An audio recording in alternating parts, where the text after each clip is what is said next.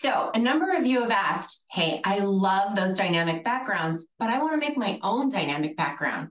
How do I do that? Well, friends, let me introduce you to our friend from the early aughts, a thumb drive. So from any device where you can plug in a thumb drive, save a GIF, however you pronounce that, as a file to your thumb drive. And then you're going to take this handy dandy thing and plug it straight in to your panel, into your USB port on the front of your panel. Then you're going to head to your little wheel. We're going to head to display and theme. From here, we're going to click wallpaper. Down near where it says dynamic wallpaper, we're going to press our little plus button on our dynamic wallpaper.